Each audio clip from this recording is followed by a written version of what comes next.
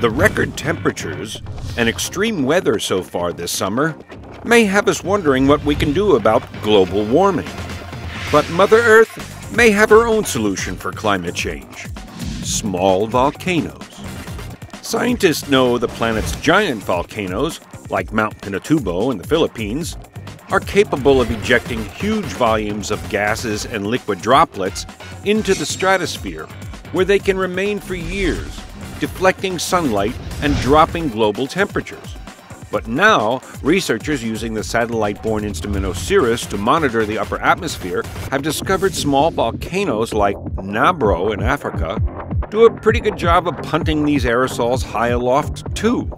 The research team studying a recent Nabro eruption found that this Little Volcano That Could not only ejected its cooling spray far up into the stratosphere, it produced the largest amount of aerosols that OSIRIS had detected in its 10 years of flight.